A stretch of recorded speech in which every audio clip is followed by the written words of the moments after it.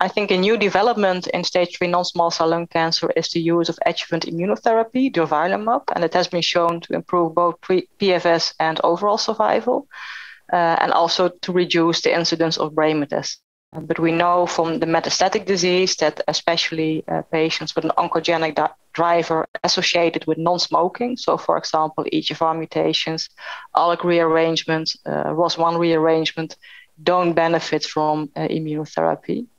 And recently, a retrospective series was published in the European Journal of Cancer, showing in a small group of patients that, except for KRAS mutations, patients with an oncogenic driver don't seem to benefit from adjuvant immunotherapy.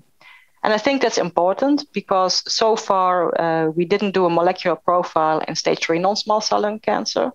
But these data at least hint that we should do it and that we should tailor the adjuvant therapy according to the molecular status of the tumor.